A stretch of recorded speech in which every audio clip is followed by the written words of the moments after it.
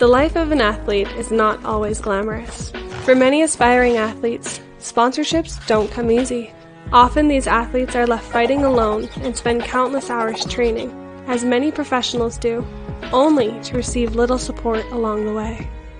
Most of them would tell you they do it for free, but doing it for free doesn't pay the bills.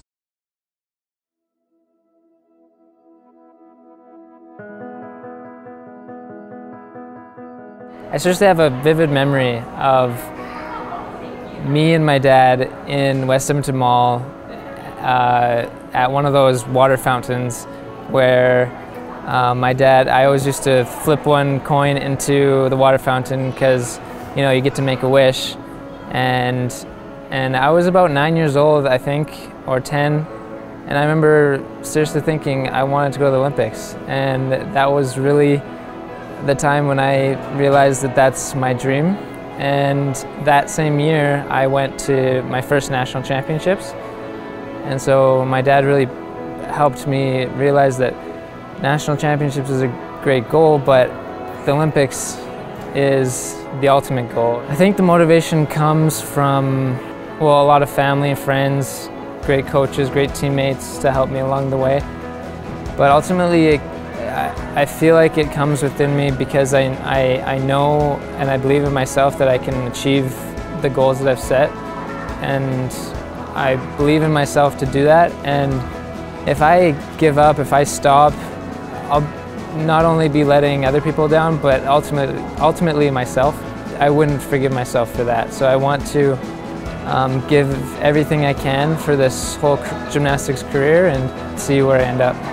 Jackson inspires me with his determination. He never gives up. Doesn't matter what it is, if it's in gymnastics or other aspects of his life, he always gives 100% and he never will quit until the job is accomplished.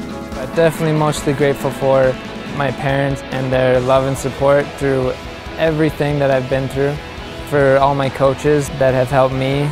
I feel like I won the lottery when I was put into a class that had my first coach, Liang Cheng. He was probably the best coach in Canada at the time, and that because I was with him for 15 years, I was able to come to the point where I am today. And now being with my new coach, Bin Fan, it just is a perfect transition into something that I want to achieve later in my career.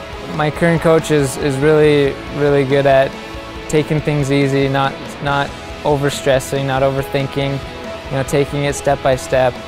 And I think that's a really important lesson that I've come to learn even later on in my career, to slow things down one goal at a time and break up our training that way, rather than thinking too much about everything all at once is overwhelming. So I think breaking things up into little goals has been something that he's taught me for sure. The big part is he's keep fighting. When he come in, actually he just missing last Olympic game. I know he has the potential, just because the individual is more difficult than the team qualify. So for this part, I didn't see he want to give up, he want to keep going. So that's kind of like a big push for the coach also. He's more of a internal guy. He doesn't, he leads by example.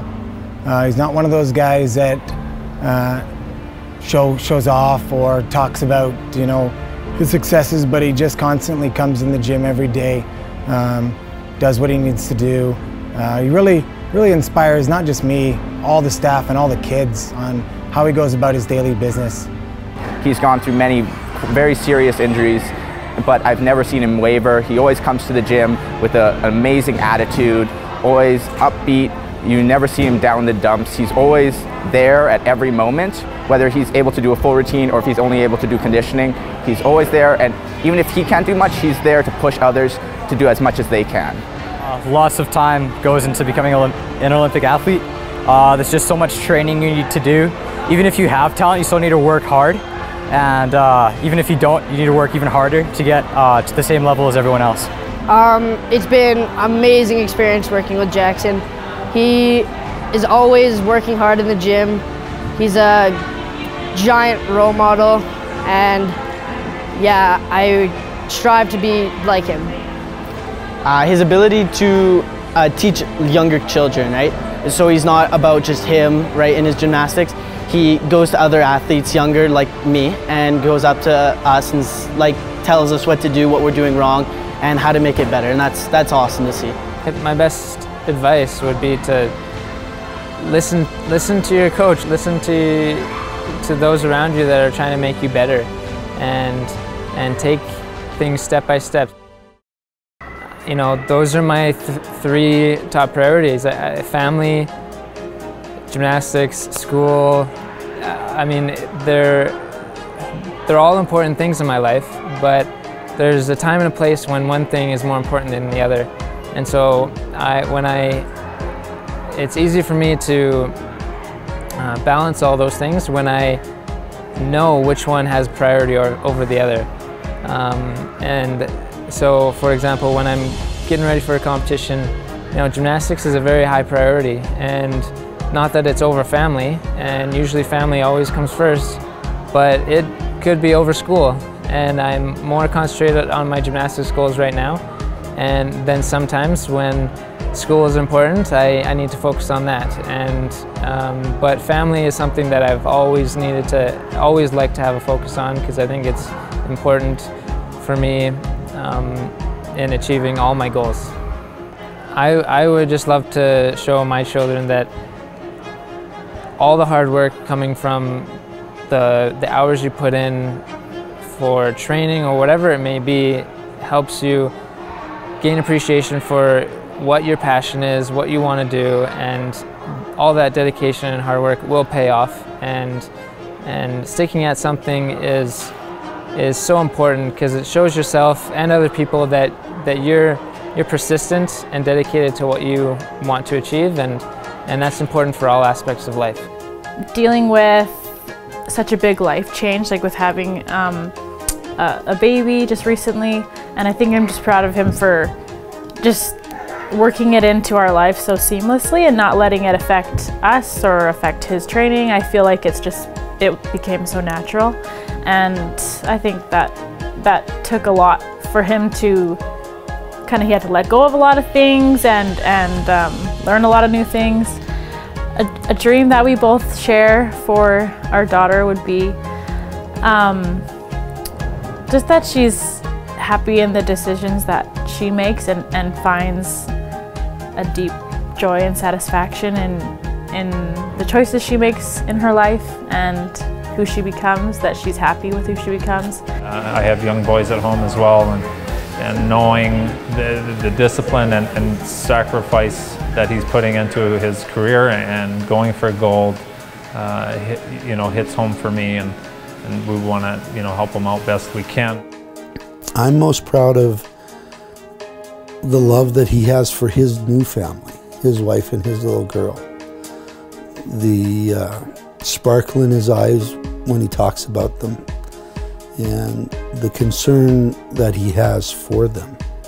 Probably that he has not set life aside to achieve these gymnastics goals and things like that, but that he got married, he's starting a family. I think that's probably what I'm most proud of him for. I've been a physio for almost 20 years now, and I've met lots of athletes, as you would imagine. And there are certain levels of performance and certain levels of persistency and consistency with your training. And there's Jackson. He doesn't really boast about what he's accomplished or what he can accomplish. He's always very quiet about his successes, but he's also very confident. I admire that about him a lot.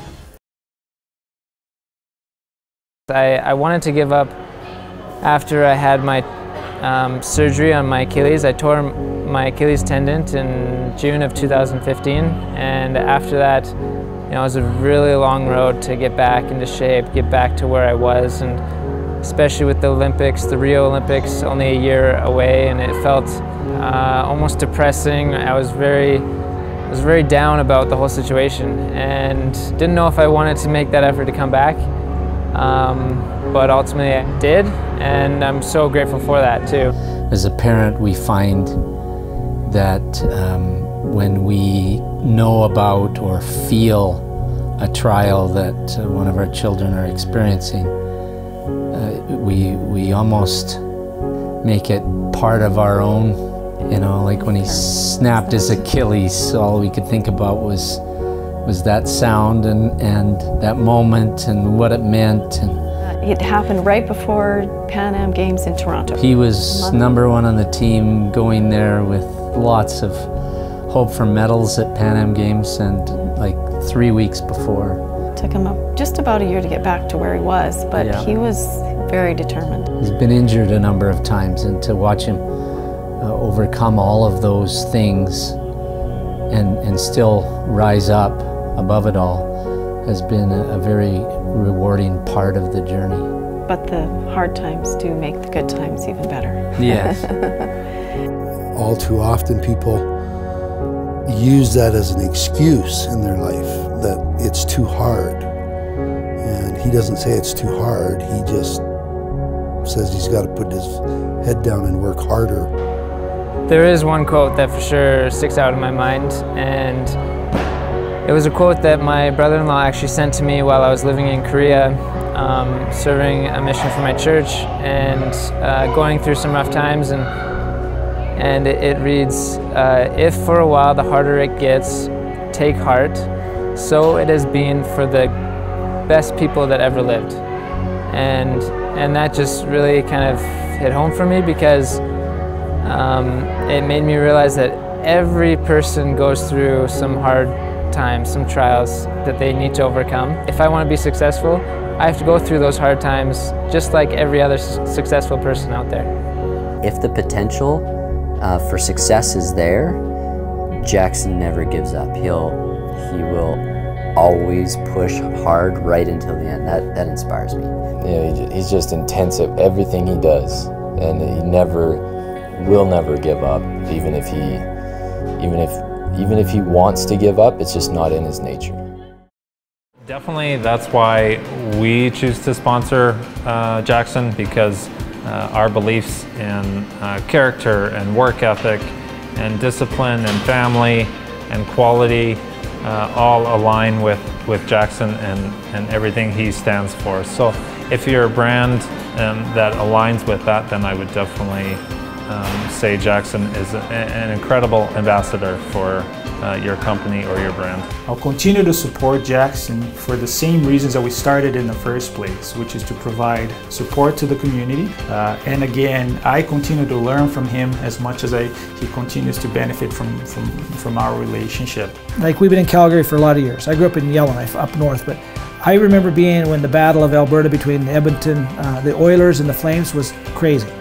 But I still remember back in the day when Wayne Gretzky was playing, and everybody was giving him flack, you know, all of us Flames fans, people were even doing things they shouldn't do, maybe booing him. But I remember at the end of this one game that was just a back and forth, they were fighting, it was crazy. It was crazy sports. But I still remember him as an athlete, and this is, now I see they all do it, or many of them do it, but he was the first guy I ever saw do it. As he was skating off, he skated over, saw some little kid, handed him his hockey stick, and then he left. First time I'd ever seen anybody do it. Now I see the stars all do that and all that. But I was like, that guy was a trailblazer in being a good athlete. Now maybe there's lots of times he wasn't, but that was my experience in watching a guy like Wayne Gretzky. And so when I see a guy like Jackson Payne, and I see him talking to the young kid that wants to be a gymnast, that's not a gymnast, but they're idolizing him, but he's not so far off that he's not stopping and talking to the people, and the kids and the people don't know who he is. Like, there's just something about him. You know, he put some personal sacrifice behind. He actually left, he was going to leave the sport to go serve a mission for his church, which he did. And to not, you know, when he left under the premise that he wasn't going to be able to train for 2 years, but through circumstances he was able to train while he was away, but comes back and still has international ranking. Like, there's a guy that was ready to give it all up for service, but then he was able to hang on to it, and he's still back there. That's the kind of guy that I want to have represent me and put my brand to. And that's the kind of guy that I think anybody would want to have. And I've reached out to a few other business guys and said, hey, if you guys are thinking of sponsoring somebody, this guy is a guy you want to put some money behind, because just such a great guy. Now, everybody's been flacking me because I've stepped outside of the winter sports scene, and now I'm sponsoring somebody that's a summer athlete, but said now it just means we'll have to go to Tokyo.